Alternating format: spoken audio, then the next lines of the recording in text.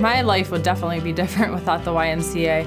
YMCA has always been a part of my life, so I don't remember a time that it was not. Every Sunday was kind of a family thing to go to the YMCA. At the age of 8, I played my first soccer game at the Y. When I got into high school, I would play pickup games at the YMCA, and then I ended up playing soccer in college. It's been great for Joshua. He's 4 now, and it's great for him because he gets that social time. Since he could walk, he started going to the Tiny Tots fitness classes. We did several swimming classes. When he comes home and he's like, "Dad, I learned how to do a somersault," you know what I mean? Just little things like that in life encourage and you know, reinforce them to be achievers.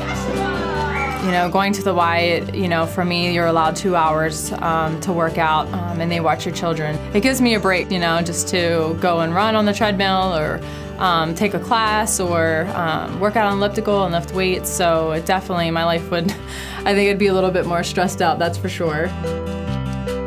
You know, I've met a lot of moms, and these moms don't just work out at the Y, so I don't just see them there. We end up doing play dates together. It's more than just, you know, a place to work out. It's also a place to meet people and, you know, kind of build those connections too.